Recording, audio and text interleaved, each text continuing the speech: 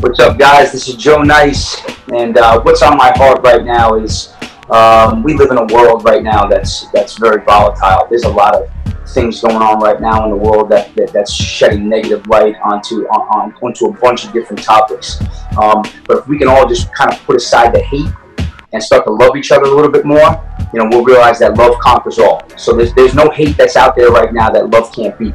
So we need to come together as people, put our race aside, put our sexual orientation aside, put our financial status aside, where we live aside, and just start to come together as human beings and work together to make this place a better place to live. Go get it.